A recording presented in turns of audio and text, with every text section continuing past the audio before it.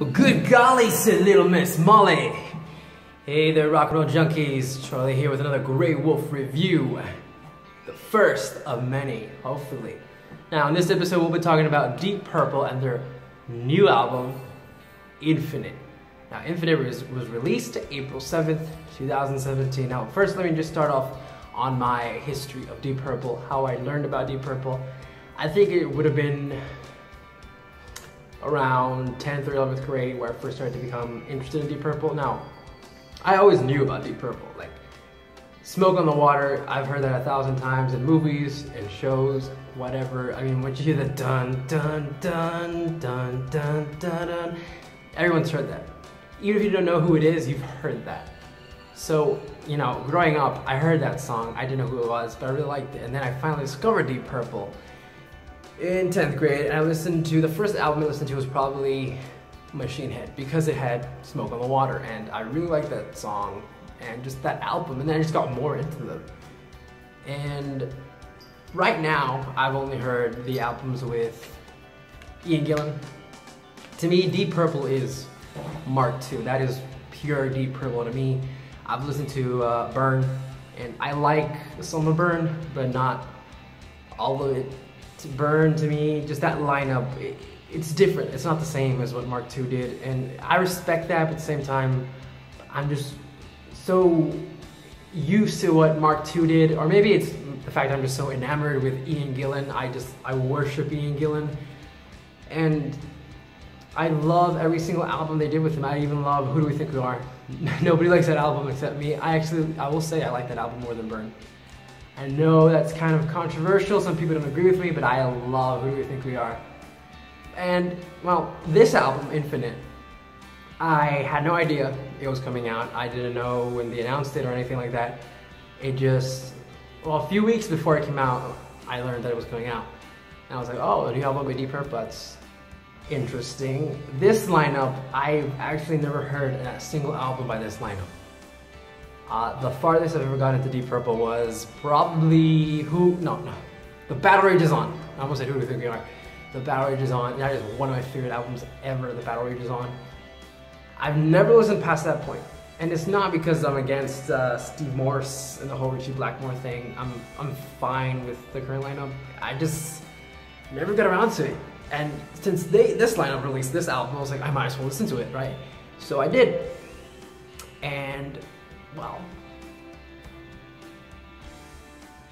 I like it. I do like it. I will say that. I like it quite a bit. I don't love it, but for what this album is at this point in this band's career, it says a lot.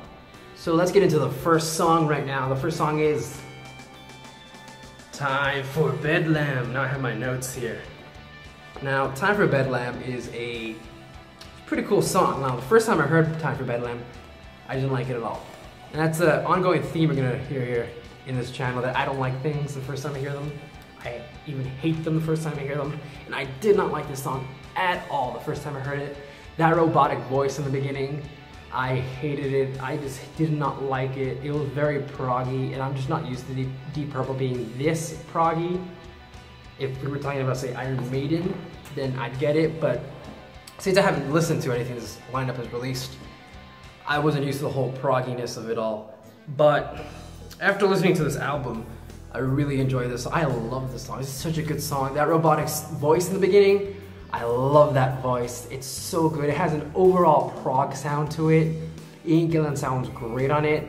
Musically, it's fantastic. And that's something I'm gonna say about the whole album. The whole album musically is amazing. Everyone on instruments is completely giving their all, and they're hitting every note, and there's not a dud note in there. It's all just flawless. This song, specifically this one, the keyboard and guitars are amazing. They have like this little combo. Roger Glover described the song as vicious, and he really liked the guitar and keyboard combo that was going on. Really, really good. Now, I didn't like this song at first, but now I absolutely just love it. So now we move on to the second song, which is Hip Boots. I've listened to a lot of people describe this song as not good, or it's just bad overall. I have to say I love Hip Boots. Now this is a song, the first time I heard it, I really liked it. The band described this song about being free and not being a slave, being above things like that. This band is really ambiguous at times, but for the most part, I really like this song. It has a classic Deep Purple sound to it. That's at least what I'm hearing from it. It's very rock and roll. It has like elements of Battle Ages On.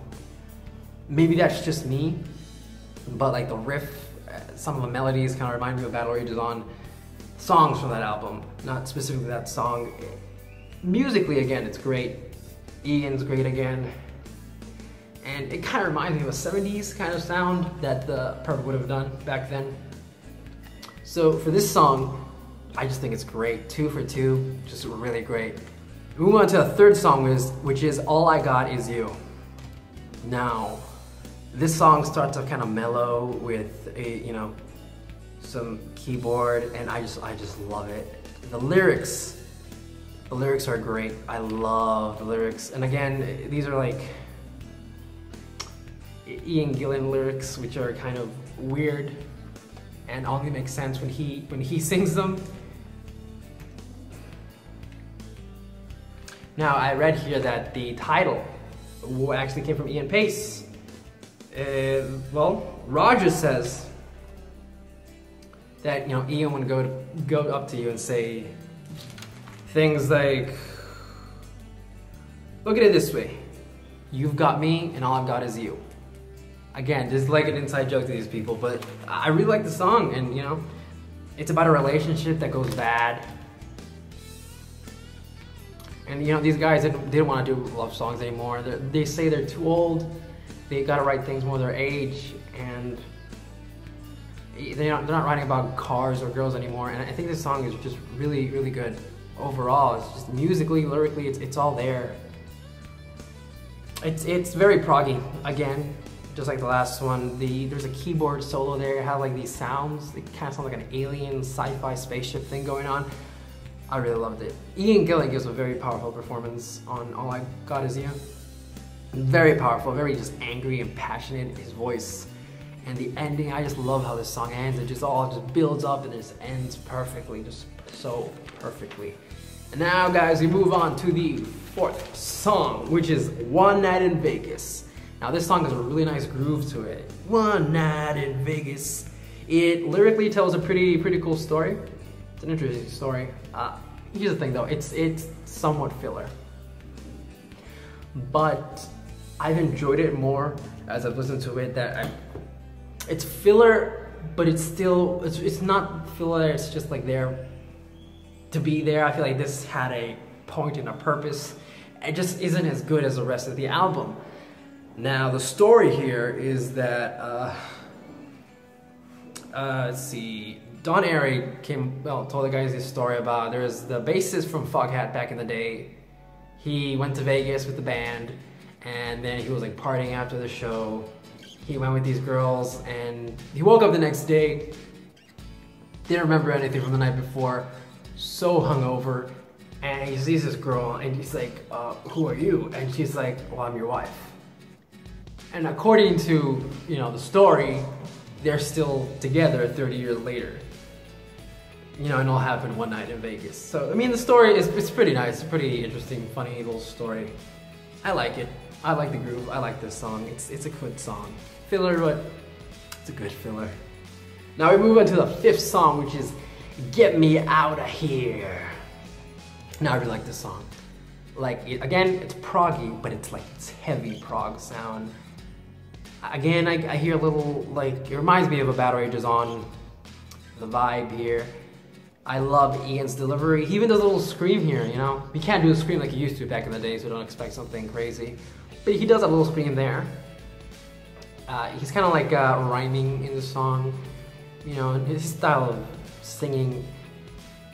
And I just think it's great. I love the ending, where he says basically goodbye in different languages. I love that. Let me look at my notes to see if I have anything else on this one. It was an experimental song where they basically got a drum track from the last album, which I haven't heard, and they basically slowed it down to come up with this one. which is interesting. I'd have to listen to that other song, but that they got a song, an old song basically. I mean, you could say it's a remake, but it's not. They just took the drums and made a new song out of it. It's pretty good though, from me hearing it. Now we move on to the 6th song, which is the Surprising. A lot of people say that this is the best song on the album, and it's not my favorite on the album, but I will say it's the best. Now it sounds weird, but I'm gonna say that a lot about a lot of things in this channel that, oh my god, I love this album, but I think this one's better. I love this song, but I think this one's better. It's just how I am. And I agree with everybody saying the song is the best one on the album. It has like this eerie, like sci-fi alien intro, which goes into like this you know, slow, mellow guitar. The lyrics here are amazing. They make absolutely no sense again, but they are so good. I think this is Ian Gillan's best performance vocally on this album. The keyboards are amazing, the bass is great, the drums are fantastic, it's real heavy stuff. It's a complete prog epic, and it slows down near the end. I love that when it just slows down, and then it picks up with more melodic guitar, and it just, you know, builds, and it's just great. Just an overall fantastic song. And, you know, according to Roger, Steve Morse came up with this, the riff and everything, and the guys just, you know, started jamming, and they came up with the song. And the song was originally called The Surprising Mr. Morse, and they just took off Mr. Morse and left it as The Surprising. And if you notice, they never actually say the word surprising or the surprising in the song. It was just a working title that they kept because they couldn't think of another one, and I think it's a great title. I think the song is very surprising. I think Steve Morse was very surprising to come up with this, and I think it's just great. Roger described it as ambiguous, which it is, and Ian Gillan's lyrics are always ambiguous. But I just think it's, like I said, a prog epic, a prog masterpiece for a band that I'm just not used to doing that so much prog. I think they're doing a great job with this album. And then we move on to Johnny's band. It has a great intro. Again, a very prominent bass on this intro. It tells a pretty cool story. As the guys explain it, it's a typical, you know, rock and roll story. A bunch of kids get together, make a band, you know, and problems come into the band, and they're fighting, and people leave, and then years later, oh man, we should get back together, and all that, and you know, the typical story that happens to a band. The guys say that it's set like in the 60s, so it's not about Purple, even though you could say it is, with the whole Richie Blackmore and Ian Gillan and everyone leaving and breaking up and all that. That's a keyboard solo in it that I really just like. But again, just like the other song, it is fillerish. And I don't really agree with this being after The Surprising. I just don't feel that it lives up to what The Surprising did, you know? The Surprising just left you on this high note, and you go into this one, which isn't as high. And I will have to say that it's my least favorite on the album. Some people are gonna disagree with that, I know. But it just doesn't do much for me. I think the whole story is cool and all that, and the whole message of sticking to who you are and what you are, I think that's cool and all, but it just does nothing for me outside of that. But it's musically, again, the whole album's great musically, so it's worth listening to for the music. Now we move on to the 8th song, which is On Top of the World. Ian Gillan isn't really singing here, he's more like speak singing, talk singing, but I really dig the chorus. I love the chorus here in this song. The keyboards have like a classic sound, reminds me of something off the 70s albums or Perfect Strangers. Very John Lord, Don Airey's channeling here. That robotic voice from the first song comes back, and I love it. I can feel it's filler, but it's just like, it's good filler. It's worth listening to. Again, it tells a story of Ian Gillan back in the day. He met these girls after a show, and they invited him to their place. which basically was on top of this building. They were like these call girls, working girls, and he got naked with them, and he partied with them. And I mean, if you read the lyrics, it's basically straight up the story. And they were really struggling how to make this story into a song, and I think they did a good job. But it is weird because again, it's like talk singing, not really singing. But I really like the song, and I've liked it more over time. But I do feel it's somewhat fillerish. It is. I don't feel that was their intention, because they were very experimental with this album, and I feel they were experimenting there with turning a story into a song. I think they did a good job. It's just not as good as other songs on this album. Which leads me into the 9th song, Birds of Prey. Now this is my favorite song on the album. It has a very heavy intro. Roger came up with the riff here. It's my favorite song on the album. Again, the effects on Gillan's voice, very prog, but just very good. Just another prog epic after the last one. This is the prog, magnum opus, which finishes the album. It is great. The guitar solo is fantastic. It just escalates. And like I said, I feel that this song just ends on such a high note that this should have just closed the album. Well, let me see some notes here. Roger says that this song is supposed to take you on a journey, and that everybody wants peace, but we never have it, and it's just wishful thinking. His first image when coming up with the song was 9/11. That's where the idea of Birds of Prey came from. And it's a great song. It's a fantastic song. And they should have finished the album, because the next song is Roadhouse Blues. And this song, as you know, it's a cover of the Doors song, Roadhouse Blues. If you like that song by the Doors, then it is a good song.